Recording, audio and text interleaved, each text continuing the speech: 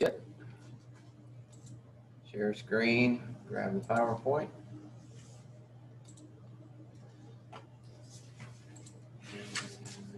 Get it going.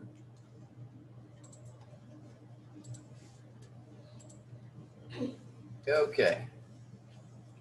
All right, so we promised mycology. We're going to have mycology. So we have an introductory lecture today. It's not too bad.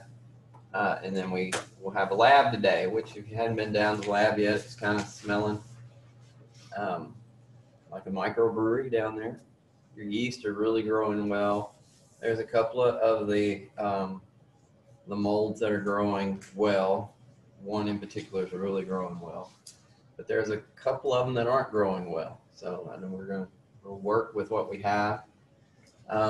I did note, just if you didn't do this, if you get your plates today and you don't have the organism that you plated on your plate, I don't know which organism you had. So we'll just go from there. You're supposed to put your name, organism, and date. That's okay. So we'll see what we have growing. The yeast are really growing great, and they're smelling up the lab really great. So we do have that. And what we're going to do is take some cornmeal agar today. So it's a different kind of agar. We're going to punch cookies out of it. We're going to flip those cookies over on top of the agar. We're going to inoculate. We're going to put a cover slide over those, and we're going to plate those on the countertop for the rest of the time and see what they're looking like when we get back from fall break. They should really look good, hopefully. Should. Hadn't decided yet if we're going to actually microscope out some of the yeast so you can see the yeast under the scope. We usually can do that. That's really quick. And then if we think we have time, I think we will, we'll start working through. I'm going to give you a printout of the slides. Key, the mycology slide key is we can give it to you today. It's already been opened up on Blackboard with the slides.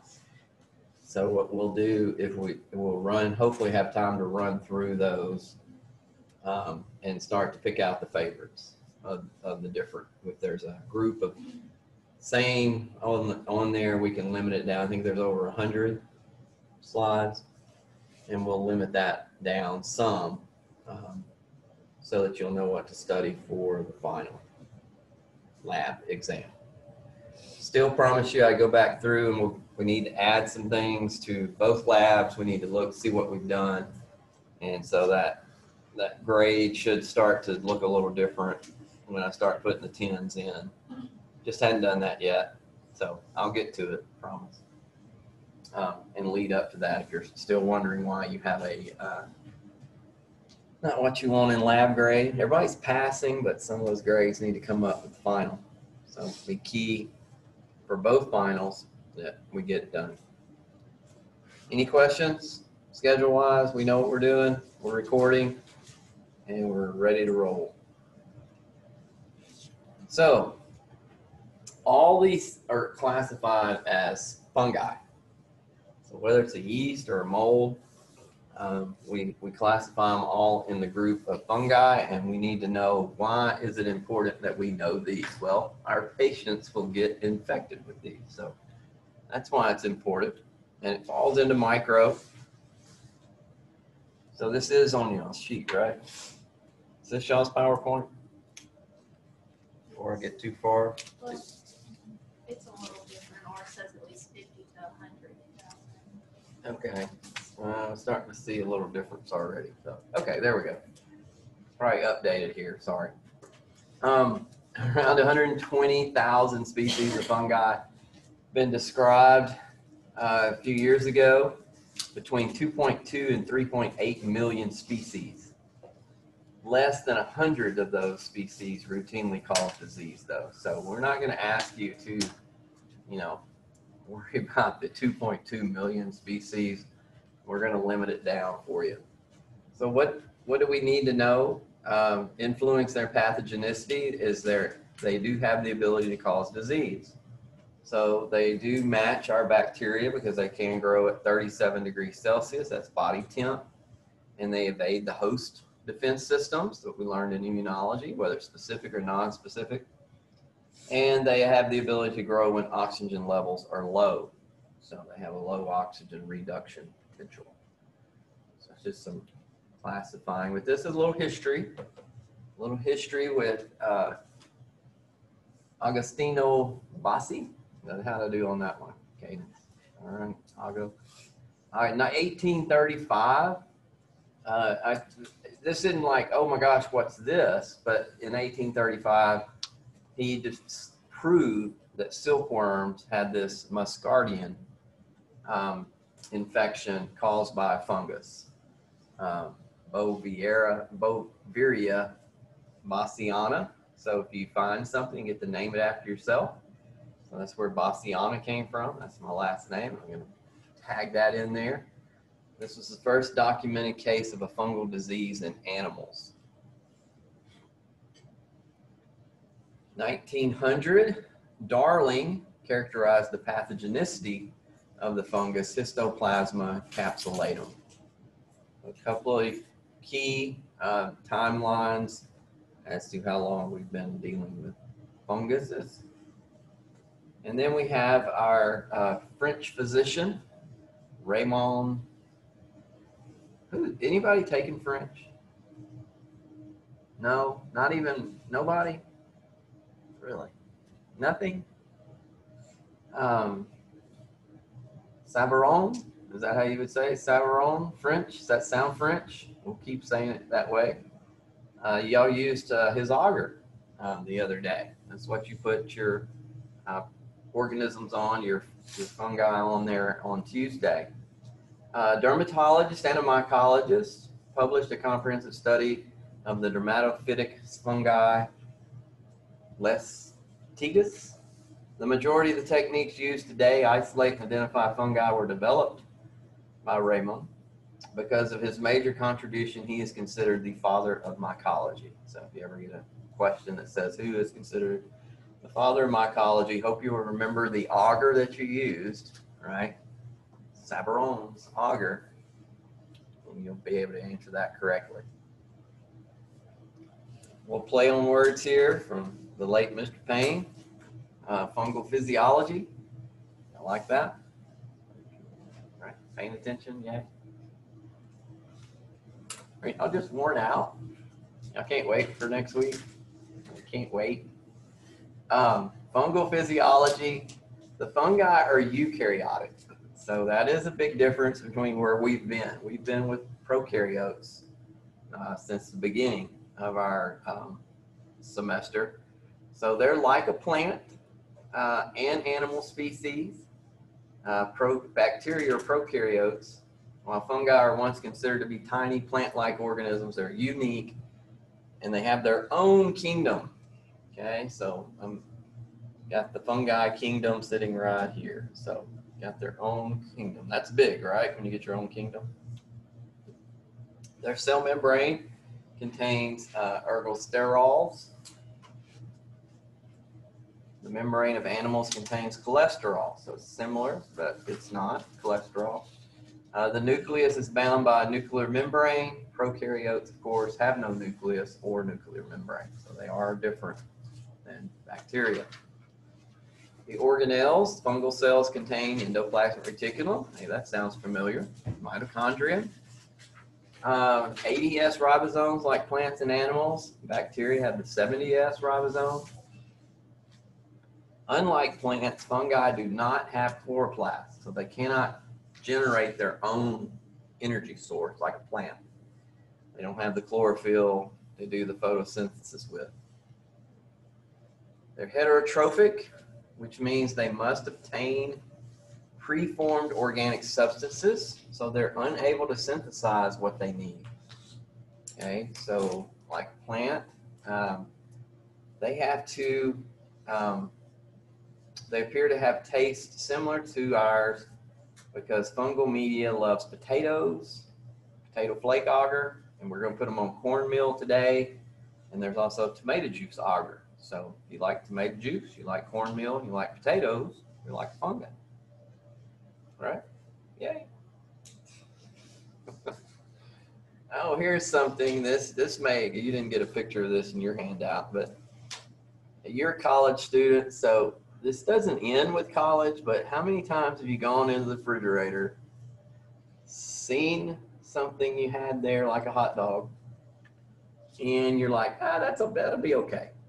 You know, yeah, the date's August. I got them when I first came up here, but now it's December, and they kind of look a little off. And you know, it is processed meat, so surely it has a longer date than right? Y'all wouldn't eat this. You wouldn't eat a moldy hot dog.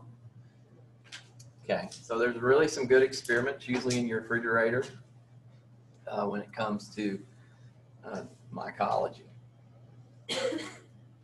Animals have an ingestive type of nutrition. They must take food into their bodies. They digest it.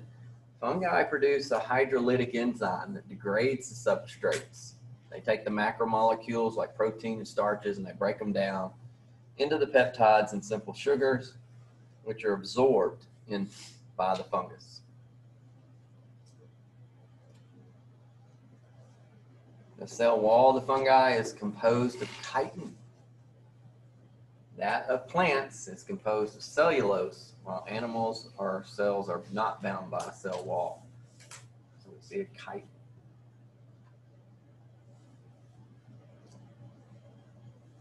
All right, so question for you. That we started this, how many of you were interested in knowing the difference between a mold and a yeast? Is there a difference? We'll start there. We're going to start simple. So what is the difference between the yeast that you plated and the mold you plated on Tuesday? Well, that's an excellent question, Mr. Rector. I wasn't even thinking that. I didn't even think there was a difference, right? They're both fungi. They're both under that kingdom name. They both have all the characteristics we've talked to up to now. Does one like need a host and the other doesn't or something? I don't know, it's a guess. Good guess, but that's not what I'm looking for. I have like a characteristic. No, it's simple in characteristics. It's just one thing or the other. Think back. So what we're going to try to do is we're going to try to create some spore-forming, growing lines of cells on our molds, but we're not going to attempt that with our yeast. So why are we doing that? Anybody looked it up? Hallie, you looking it up? Yeah. What you got? This yeast is a single cell. Single cell, very simple. And molds are? Multicellular. There you go.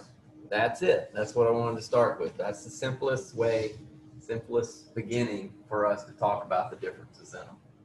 Because they're named, you know, are all going to kind of run together on that final when you start looking at that slides. But yeast, single cell, okay, and they bud out from that single cell and form a new one. Looks like they're spitting, especially if you find them in urines, right? You're doing a urine. Heather, you did urines and body fluids, right?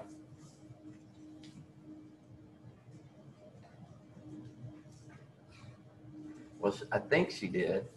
And I think she should have looked in the urine and found some yeast, right? Yeast infection shows up in urines. And it'll look like, it'll be a mix between, is that a bacteria or is that a big white cell? What's going on? But budding yeast are fun to find because you can't miss those. So urines are definitely a place we look for yeast, okay?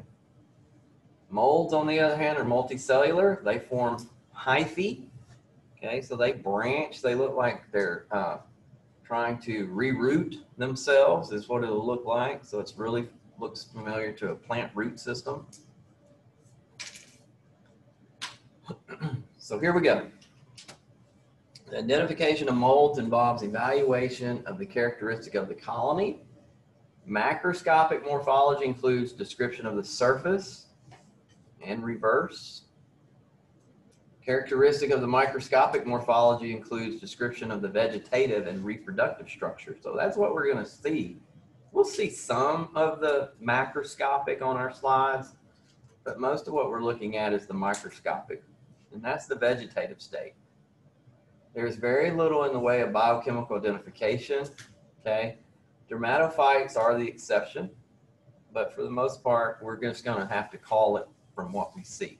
Now we can stain it, right? So you think of fungal infections, you think of, right? We've talked about, you know, skin having fungal infections, with immunocompromised patients, AIDS patients. That's what we're thinking on when we start to see these in our patients or on our patients. So molds are filamentous organisms composed of hyphae. And a hyphae is a tube-like structure which elongates by growth at the tip, the apical end, like the growing end. If you had botany, you know the apical end of any plant is where it's blooming and growing and extending itself. These are the vegetative structures are responsible for the fluffy filamentous nature of molds, and we've got a good one downstairs. It has covered the plate. It just has like made its big, make its big effort. It's like a big white mountain of, like somebody, yeah, it's gonna be cool when you see this one. We were hoping for more. We didn't get but one really awesome downstairs. They have septa, and septomes are cross walls that divide the hyphae into numerous cells. So these septa have tiny pores in their cytoplasm, and it's continuous throughout the hyphae, so there's connection. So it's not like one of these hyphae walls off and there's no movement through. As you know, plants do the same thing, you know, root system, you know, the cells of a tree allow the water to move, you know, through the tree, whether it be a monocot or dicot. I remember those kind of names.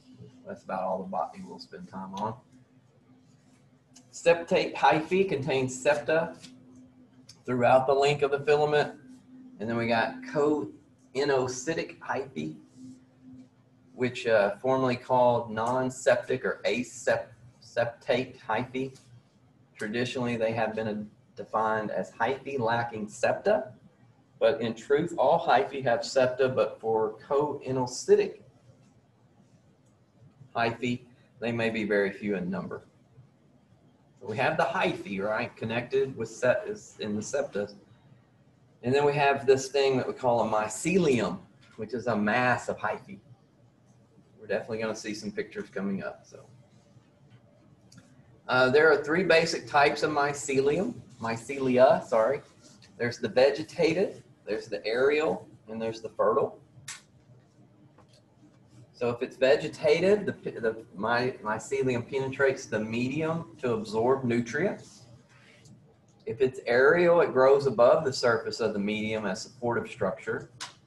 Or if it's fertile, it consists of structures which bear the conidia or spores for reproduction.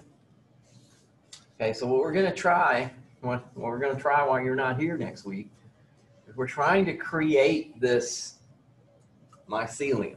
Okay, so right now we've got the mold on top of the agar growing, and we're going to try to move that over to another plate and give it a little space, to give it a little room to grow up, right? And start moving toward a slide and try to stick to the slide so that I can show you in a couple of weeks what it looks like.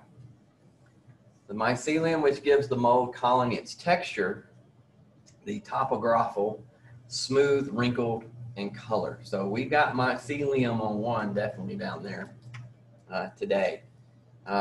Last time we grew them up, we had, you know, some, we call them get furry, right? So things were coming up off the plate a little bit, kind of growing up, kind of branching, not branching, but kind of furring up. So hopefully you'll get to see at least the one down there today. So that's what we're talking about. So here's our plate. We have one that's done this, one of our species down there, has covered the entire plate. And it is awesome, right? Because they just cover it. This is the vegetative and aerial hyphae.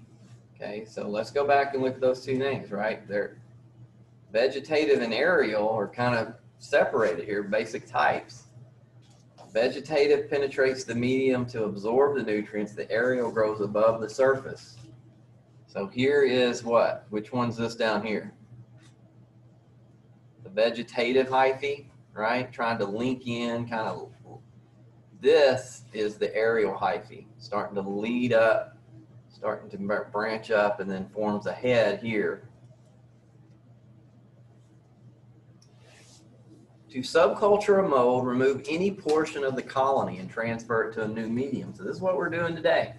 You're going to remove a little piece of wherever you can get off that plate, okay, and move it over to a new medium to inoculate your cookie that you're cutting. There's something called rhizoids. Rhizoids are a portion of the vegetative mycelium, which consists of a root-like structure.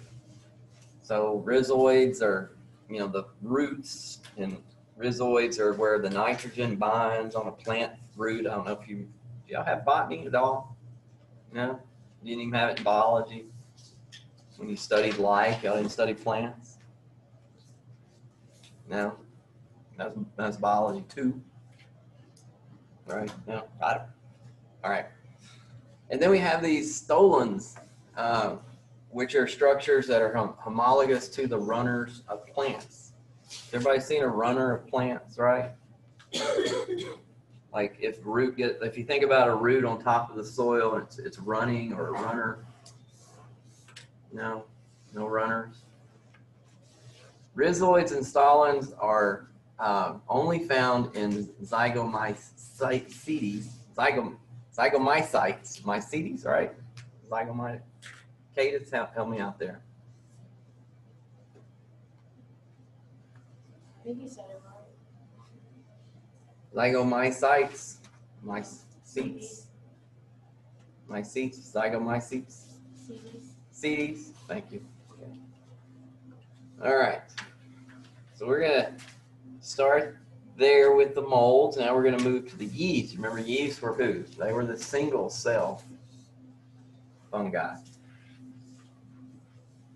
We can identify them by a combination of biochemical tests. We could, if we had another week of lab, we had API strips for mycology, and we could have ID'd our yeast, right? I know you're disappointed you don't get to do another API strip. Just one more API. But we could have done a biochemical test with the yeast. We have a pattern of biochemical reactions with yeast. And we can also do microscopic morphology with yeast. So there was two ways we could have handled the yeast. And we're tempted to use the microscopic today. Yeast are fungi which form discrete, smooth, moist colonies composed of spherical to ellipsoidal cells. They reproduce by budding, producing a blastoconidia. Blastoconidia is the result of asexual reproduction. So yeast have asexual reproduction. And they bud, and you can see that budding even in a urinalysis, you can see it. They're the ones that are really, really smelling good downstairs, like we're brewing a microbrewery, and they all grew really well. This is yeast forming the blastoconidia. And we're going to see a few of these. I'm going to say a plenty, but. So yeast have something known as pseudohyphae. Remember we said molds had hyphae. Well, a pseudohyphae, as the daughter cell enlarges, constriction develops between the parent and the daughter, and it looks like two cells that are separated by a septa, okay, to form a chain of blastoconidia, which elongates. So we look at, all right? So this may have taken appearance of a hyphae. They also have germ tubes. A yeast cell produces a filament by elongation without constriction at the point of origin of the parent cell. And the germ tube is beginning the formation of a true hyphae. So we see these. This would be the hyphae. And this is a picture from your group that you'll be looking at. Okay. We're going to get plenty of practice with this in the next couple of weeks. Yeast are dimorphic fungi, meaning they're able to grow in two different forms. So what we have right now, usually dependent upon the temperature, most grow as yeast at 37 degrees on enriched media or host tissue. We put them right on Sabinour, dextrose agar. They then grow as a mold at room temperature. So we kind of have yeast that are one form or the other, so they switch. So now that you've seen that, so what we're going to do is we're going to take our yeast that we have today and we're going to try to move them into their dimorphic form, okay, by growing them not on we have Sabinour, but we're going to switch over to cornmeal agar and leave those at room temp. Okay, so we're going to change the temperature of their growth right now and put them in a room temp setting. What is asexual reproduction? The asexual reproduction is the formation, gives us the formation of the conidia. Asexual propagules are the result of mitosis. Okay, and the conidia is Latin for dust. Asexual propagules formed at the end of the aerial hyphae, formed by mitosis and cytoplasmic cleavage. So let's take a look at the conidia. Oops, we ain't got to the look yet. We got to go conidiophores, specialized hyphae that bear the conidia, and the phylliolids.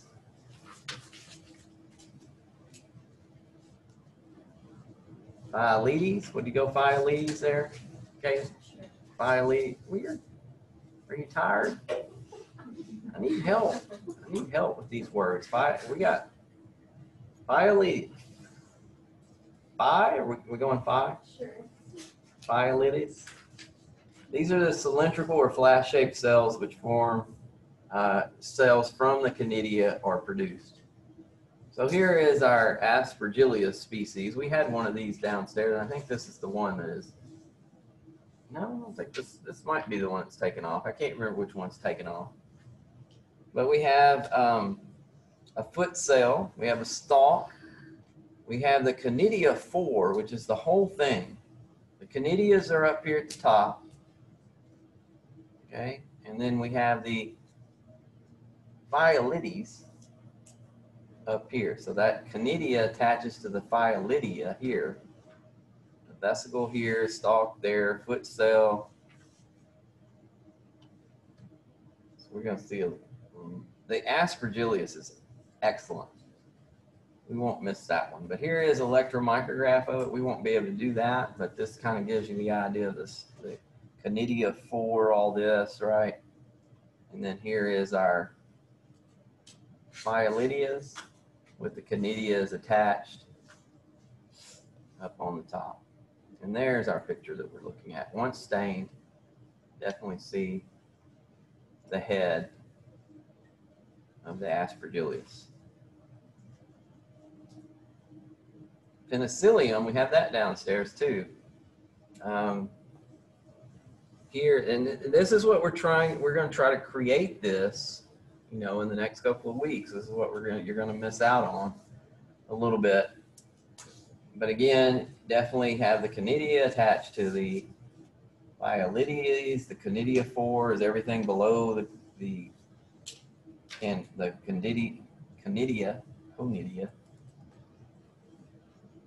There it is. So this is kind of a preview of what you're going to be studying for the final. You're basically going to have to tell me that's Aspergillus and that's Penicillium. That's the kind of thing that we're going to do. Okay, so it's definitely the stained structures that you're going to need to know.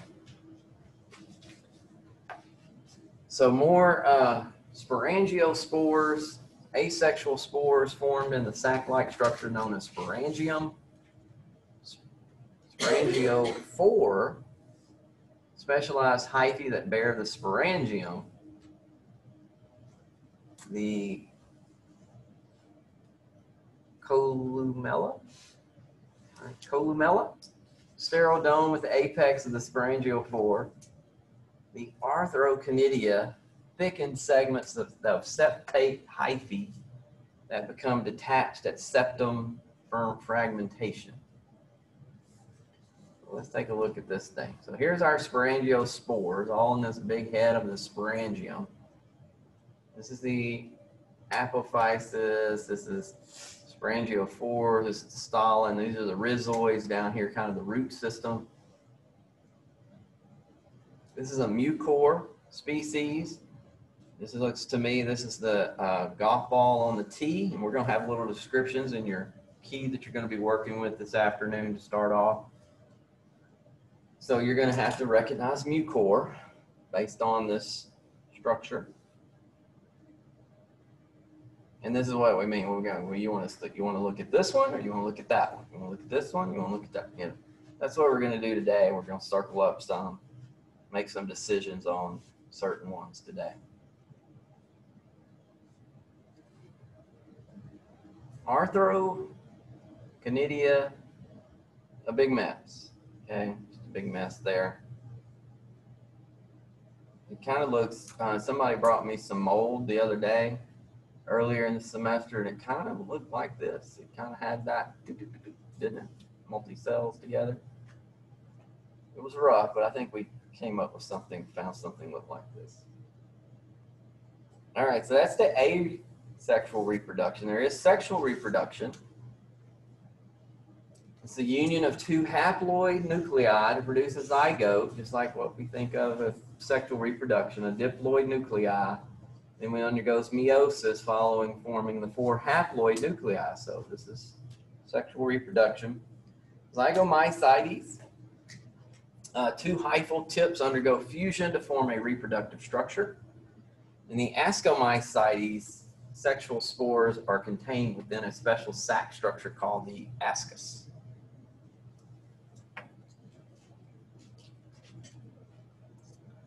Basidiomycetes, sexual spores formed at the tip of the minute stalks.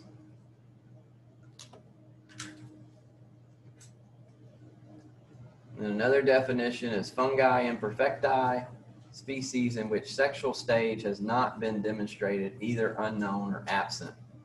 And this phylum contains the majority of the human pathogens. Okay, fungi imperfecti.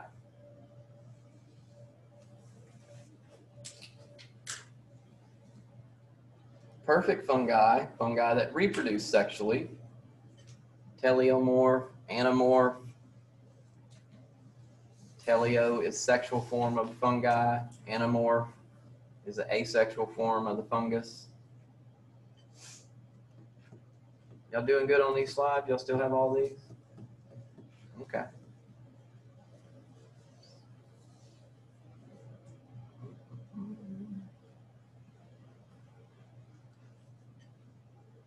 And then look at some of these names. Okay, do you want to give that one? We got Boydie, and then Apiospermum. What about all this other stuff? Anybody want to take those on? If you didn't know what I'm doing, I'm looking for my parasitologist helper next semester. That's what I'm trying to figure out. Who's going to be my helper? I'll try Suda, or we can go about Sudalis Sharia Boydie. That good. I can work our way through it. Scedosporium. How about that?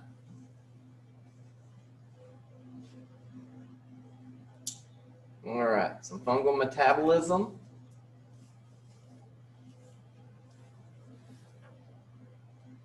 Cytoplasmic cell membrane controls the diffusion of the nutrients. Remember we said with fungus that they absorb their nutrients. The major sterol is ergosterol, while cholesterol is found in mammalian cells. Amphotericin B. I think we mentioned that. Remember that one? Did we talk about amphotericin B in the group of antimicrobials? Yay, remember? Yay. Is that just not on the test Tuesday? Amphotericin B is an effective antifungal drug because it has a greater affinity for the ergosterol than the cholesterol. So it doesn't hurt the mammalian cell, it goes straight after the fungus. It binds to the membrane sterols, causing a leakage of potassium, which that sounds familiar, right? We destroy a cell, we release potassium. As y'all should in hematology realize that when you lyse the red blood cell, you release potassium. That's why when you hemolyze your specimen and it goes to the chemistry department, they get pitch a fit because you can't run a potassium on a hemolyzed specimen.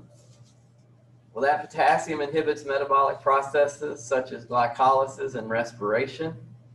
Azole derivatives block the synthesis of ergostol.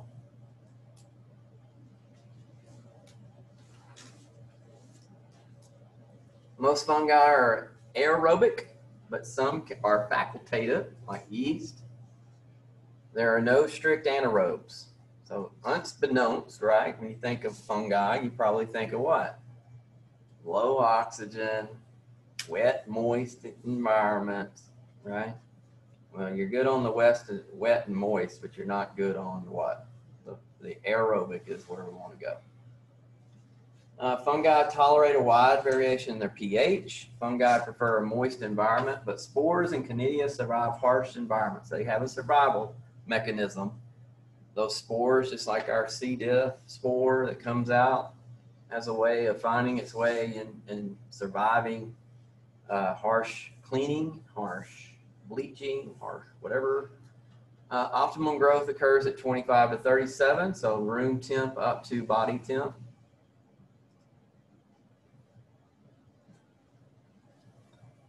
And we have some more. We have saprophytic fungi.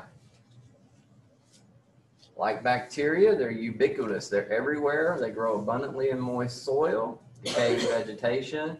Their spores are easily airborne, providing an easy mean for dispersal. Till recently, these fungi are considered to be an environmental fungi found on bread and fruit.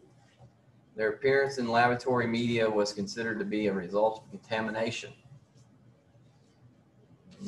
Maybe, right?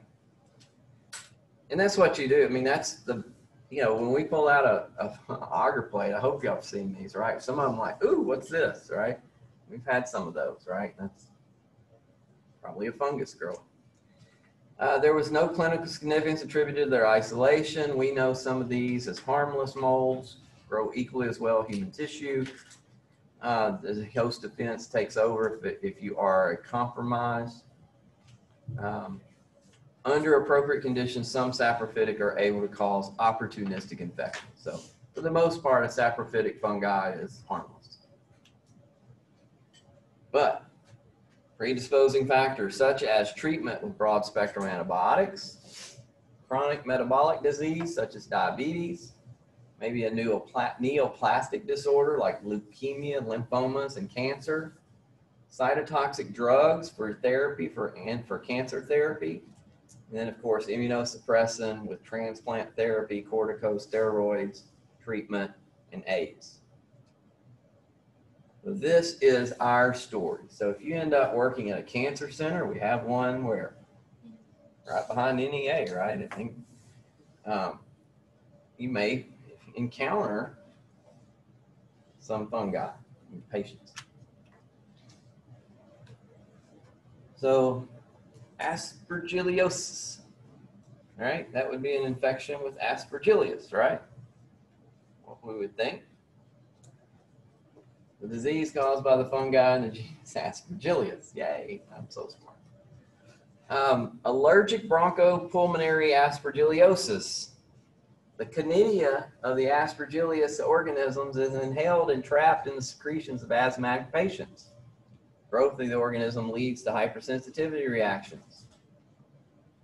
Hypersensitivity reaction makes what? Makes you think about IgE, binding to the mast cell in the basophil, releasing histamines, kinines, serotonin, prostaglandins, leading to bronchoconstriction. That leads to panic. That leads to hypersecretion, increased bronchial mucosa, and eosinophilia. All of that should sound familiar in the little type at the bottom of the slide. Saprophytic bronchopulmonary aspergillosis, colonization of the airways by the Aspergillus, but there's no invasion or damage to the tissue. Aspergilliomas, a form of saprophytic bronchopulmonary aspergillosis where the canidia are inhaled, grow in pre-existing cavities caused by TB or healed abscesses. All right, and that fungus typically remains within the cavity for months and years without invading the cavity. What is hemophytis? Hemotysis. What is hemotysis? Occurs in 50 to 80% of the patients. What is that? Hemotysis.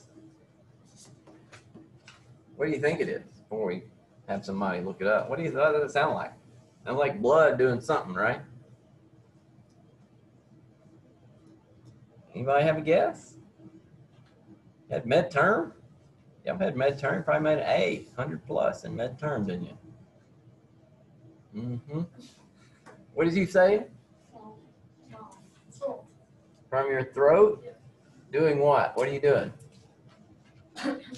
Coughing up. Is that what it is? Yeah, it's the spitting up of blood. that Coughing up originated in the blood. Yes, yes.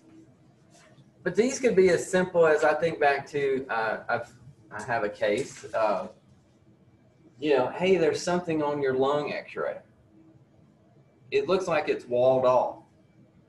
It's not TB, we don't think, but it could very well be aspergilliomas. Could be. Acute invasion of bronchopulmonary aspergillosis, the most serious of the aspergillosis, where the fungus grows from inhaled canidia and invades the tissue. That's never good. Causing granulomatous lesions, bronchopneumonia, hemorrhagic infarctions. Woo.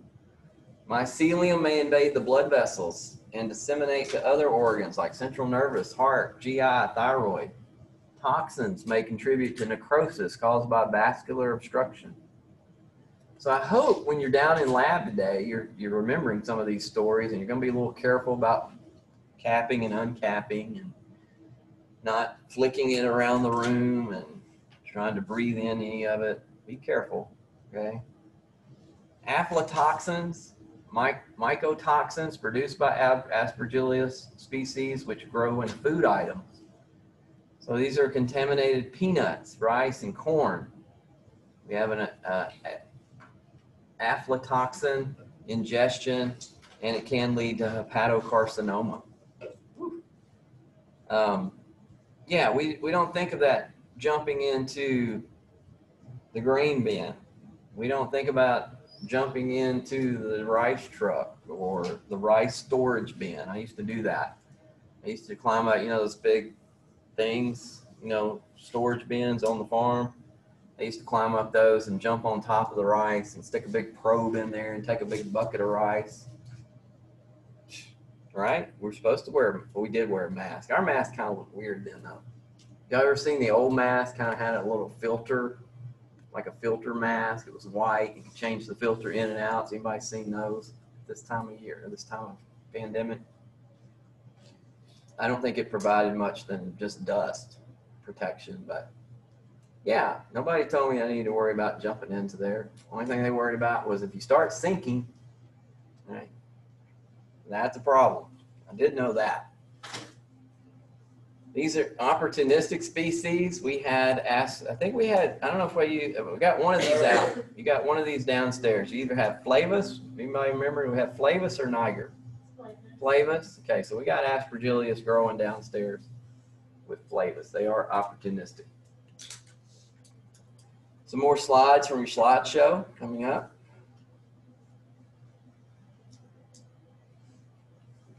Zygomycosis.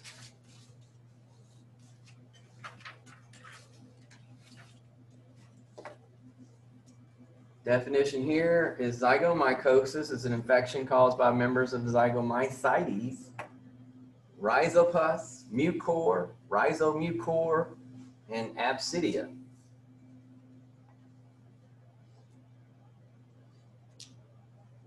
Systemic zygomycosis, usually associated with uncontrolled diabetics, with ketoacidosis, okay, and which Which diabetes is more, yeah, have y'all studied diabetes yet?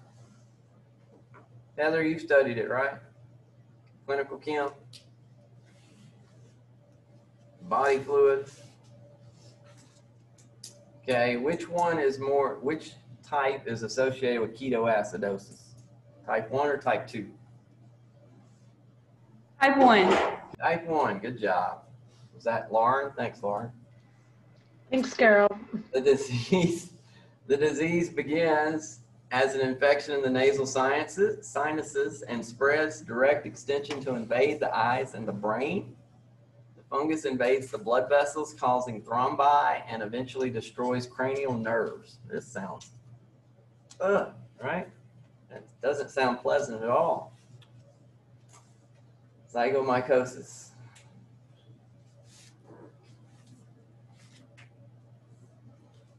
Zygomycosis of a heart valve. Other opportunistic infections, I hadn't got you so worried right now. Mycotic keratitis. This is a corneal infection as a result of trauma or surgery followed by contamination of soil and decaying plant material. Okay, this corneal infection can happen with Aspergillus, Acremonium, Curvularia, Candida albicans, and Fusarium. And I think we had every one of these down there, didn't we? I know we had Aspergillus. I know we had Curvularia, I think, Candida albicans, and we had Fusarium. Did we not? Luckily for you, Curvularia is not growing too well, and Fusarium's not either. I think those are the two that are having struggles down there. Otomycosis, ear canal, trauma, medications, or other infections or irritants. Aspergillus, Penicillium, Rhizopus, and Candida. All right, so we ended a little early today. Do y'all have questions? I know that was quite a bit. I'm gonna stop the share. We hadn't stopped the recording yet. Any questions? So we got a few things to do downstairs. We will, wrap it up with as much time as we can use and look, and hopefully we show you some stuff today that make you feel like you've had a little bit of mycology. All right, see you later. Bye, Zoom.